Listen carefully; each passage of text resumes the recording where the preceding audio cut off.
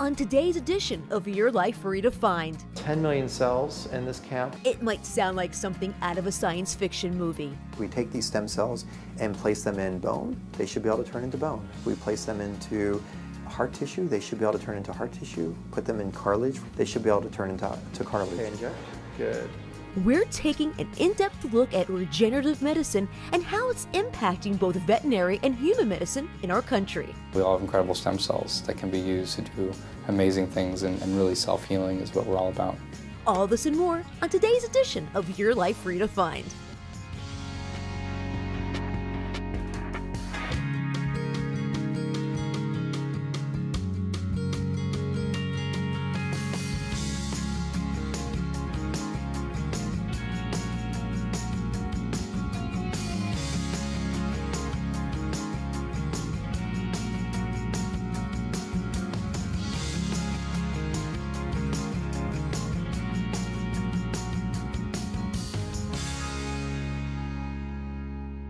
Hi, I'm Dr. Anna Marie. We're going to kick today's show off with a very special pet feature with my dog, Buka. Wait till you see how veterinary medicine is leading the way when it comes to modern medicine. Meet my four-legged kid, Buka. 3 years ago, while herding the horses, Buka injured her right rear knee. She completely tore her cranial cruciate ligament, which is equivalent to our anterior cruciate ligament, or ACL. It's a very common sports injury in dogs just like us. But with dogs, due to the slope of their knee joint, this can be a challenging repair, especially for large active dogs like Buka. We used to have the ACL here, or the CCL, okay? And the whole idea is to keep these two from moving back and forth. So the ACL, think of it like an emergency brake in the car. It's going to keep your car from sliding down the hill, okay? Now this is starting to become insufficient, and so what's happening is when Buka walks, we start to feel that shifting. That's uncomfortable. So we don't want to try to mimic it with a graft or an nylon. That's sort of an old school way to perform the procedure. With a dog that's very, very active like Buka, I would worry that that would start to break down and not hold long term. Dr. Sherman Knapp is one of the top veterinary orthopedic surgeons in the world. I scrubbed in on Buka's surgery to get a close-up look at the aggressive knee reshaping procedure known as a tibial plateau leveling osteotomy. So we're going to come in, make a small cut in the bone. We're going to take the bone then, and we're going to rotate it. And what that's going to allow us to do is bring the top of the bone up flat. We're going to put a little bone plate and screws on here to hold everything in place. Now we're on top of the hill, so we still have completely normal function and range of motion, but you no longer have the hill to slide down. After 3 months of rehabilitation, Buka was discharged to be the happy dog that she is, but not without warning. We know in dogs in general that once they've injured one knee, the last study that came out was looking at Labrador Retrievers actually, and found that once a Labrador Retriever injures one knee, they have a 50% chance of injuring the other knee. For 2 years, Buka enjoyed being able to play again, live again, but then she became one of those statistics. Yes, Buka suffered the same injury to her left rear leg, but this time it was only a partial tear of her cranial cruciate ligament, about 25%, which means Buka was a candidate for regenerative medicine. When it comes to regenerative medicine, there's really two different types of technologies that we're currently using in veterinary medicine as well as in human medicine. One would be the blood type products, which we call PRP. So basically, think of it like when you're shaving and you cut yourself shaving, and what forms that little clot are platelets. So they're floating around throughout our body. Those platelets have really potent factors that allow for healing and regeneration, as well as growth factors. So they stimulate the healing of tissues. So essentially, we can take platelets from our body and process them, and then inject them into an area of joint disease or ligaments or tendons, and those growth factors are what we call cytokines, which are these magical little cells that basically allow the body to heal or call in other tissues in the body or cells in the body to help heal. That's PRP basically, which stands for platelet-rich plasma. The other area is using stem cells. Now the thing is, a lot of people when they think stem cells, they think embryonic. And we're not talking about embryonic at all. This has nothing to do with babies. These are adult stem cells. So in all the tissues in our body, such as bone marrow, such as periosteum, or the surrounding of our bone, fat, our love handles right here, all these other tissues in our body, the stem cells are there. Adult stem cells, we all have them.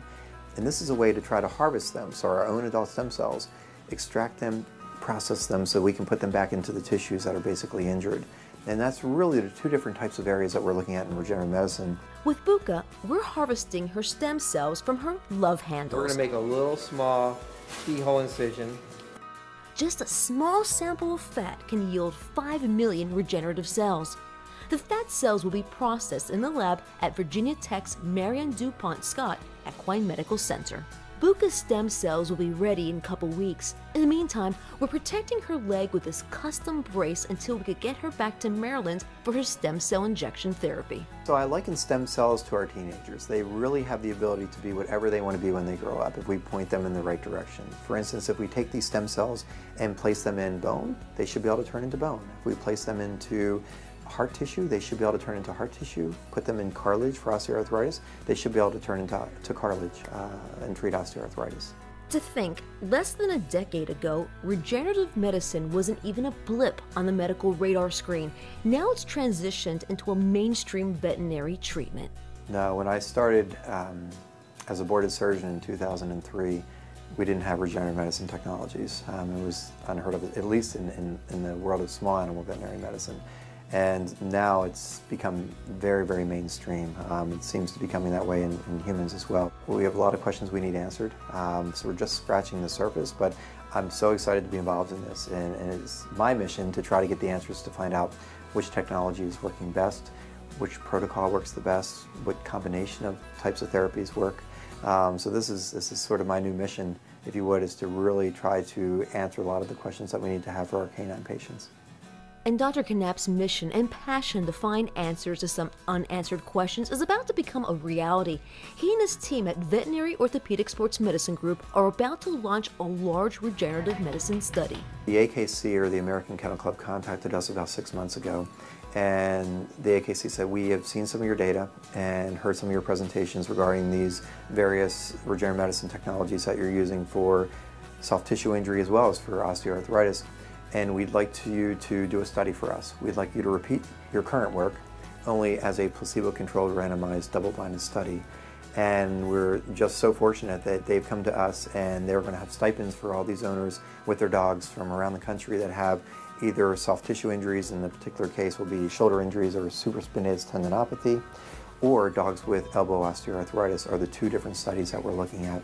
And this is going to be going on for the next 2 years that we'll be enrolling dogs and looking objectively at the use of these products for dogs. Coming up next on Your Life Redefined, will Buka's stem cells save her torn knee ligament? So this is exciting, and it's exciting because it shows it's working. Stay tuned. Your Life Redefined. We'll be right back.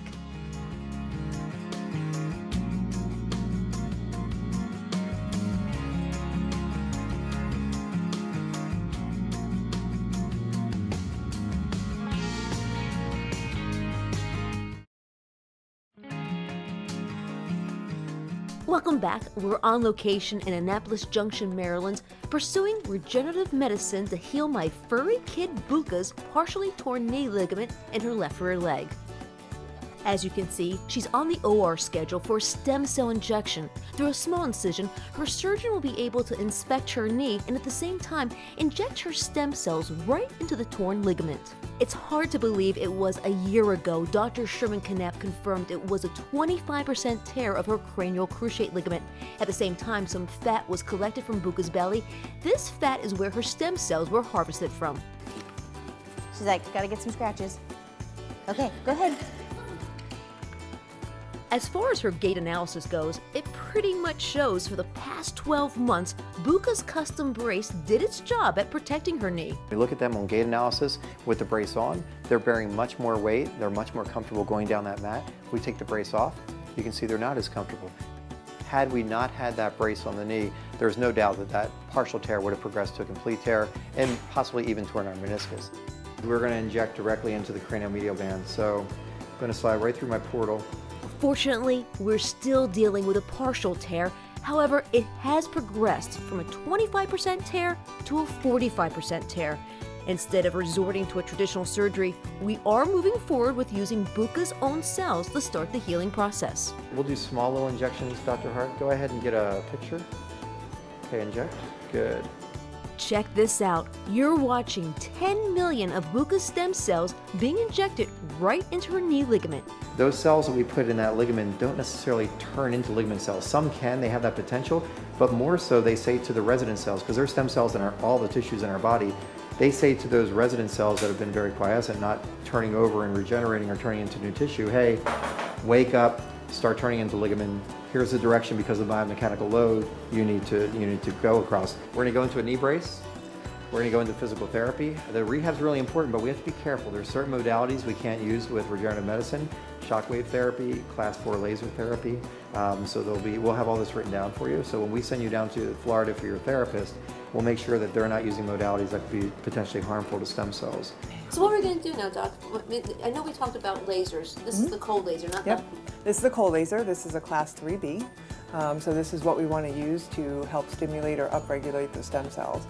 This has been shown to be safe and effective for stem cells and not harming them. Stem cells are being used to treat osteoarthritis, tendon and ligament injuries, and neurological conditions, with a price tag anywhere between $2,000 to $4,000. Reaching a definitive diagnosis and correctly executing this powerful treatment are both crucial in the success of this innovative procedure. Finding a diagnosis is the #1 thing for us to do, and then once we do that, we can figure out the best treatment pattern. So one of our primary ways of doing that is diagnostic musculoskeletal ultrasound. This way we don't have to have the costs for the owner for MRIs, and we can actually follow it up because it's a much more economical diagnostic tool.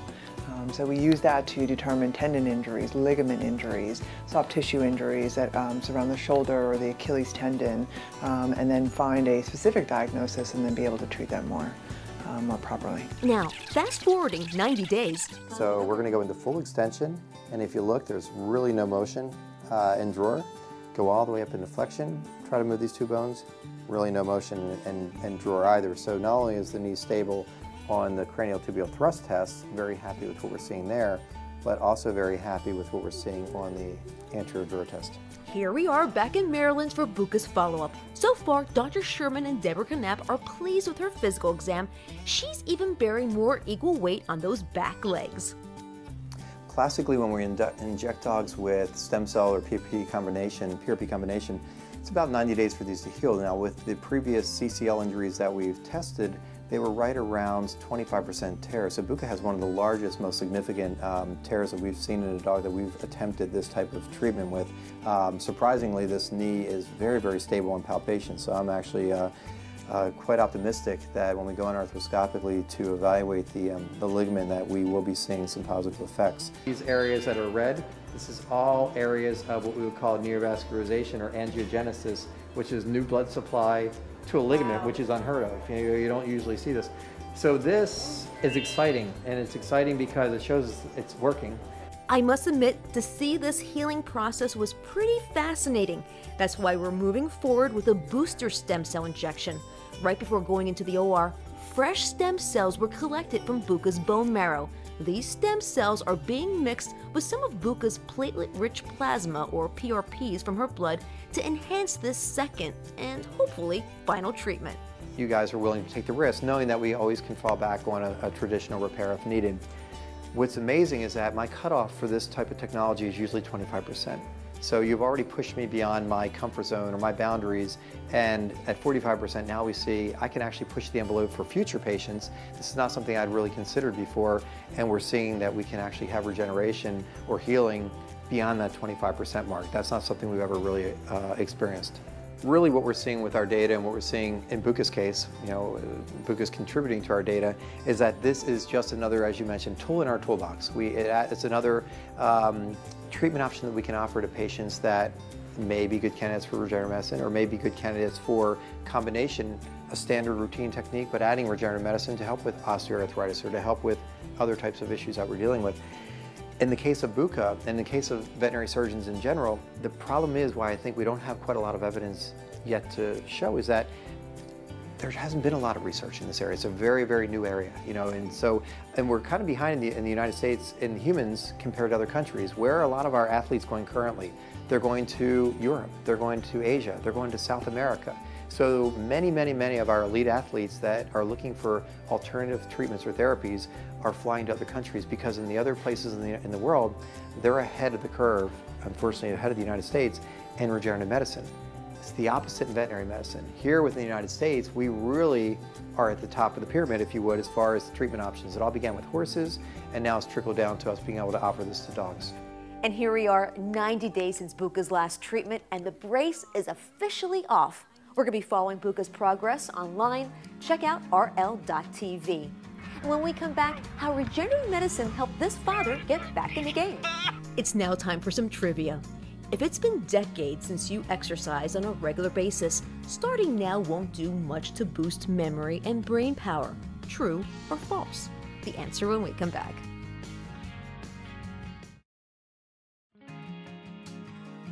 Did you figure out our trivia question? Well, the answer is B, false. A large body of research shows that everyone, young, old, healthy or not, benefits from regular exercise.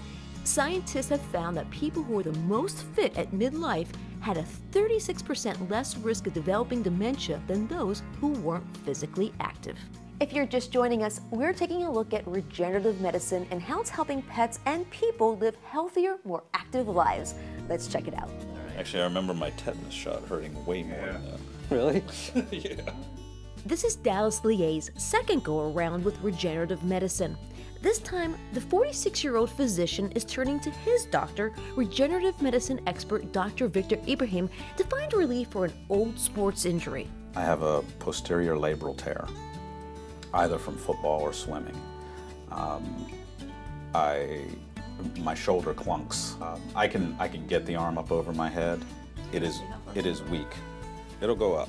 If you look in here, this is the bone particles. We just removed it. It's part of the degenerated labrum.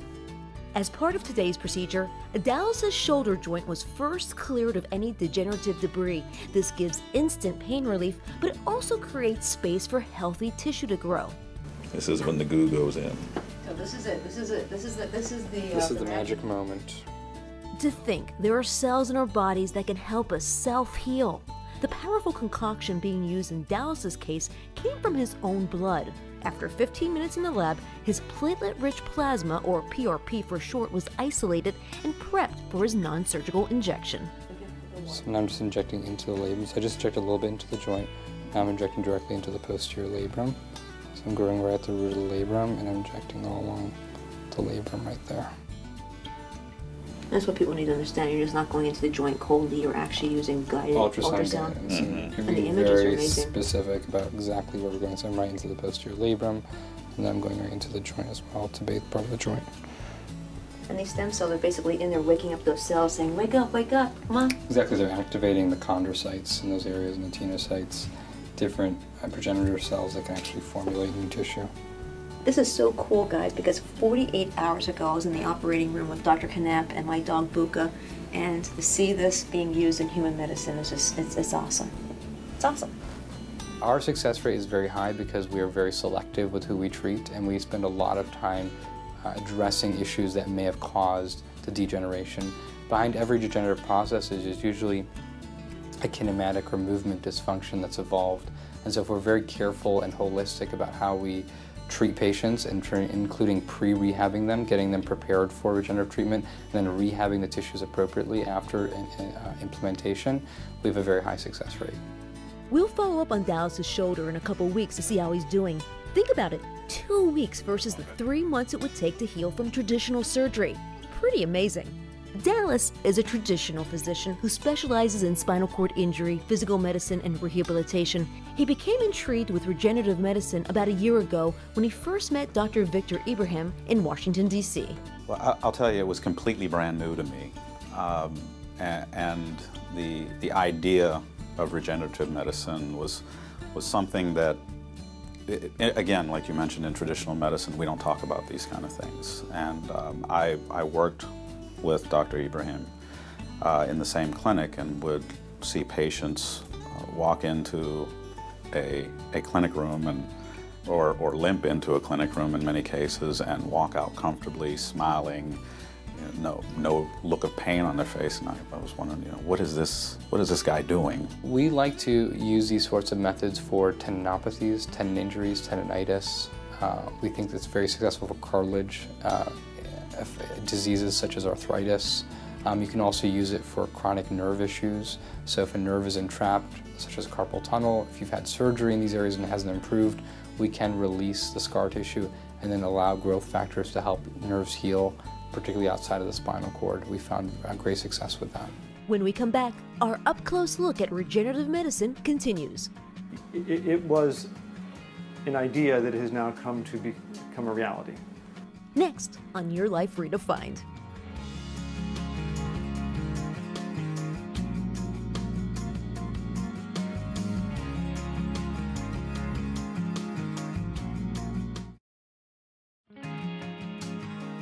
Welcome back. We're taking a look at regenerative medicine and how it could redefine healthcare in our country. I think this is the future, and I think it's going to be important to add this to the kaleidoscope of medicine. Spinal cord injury specialist Dallas Lie knows firsthand the restorative effects of regenerative medicine.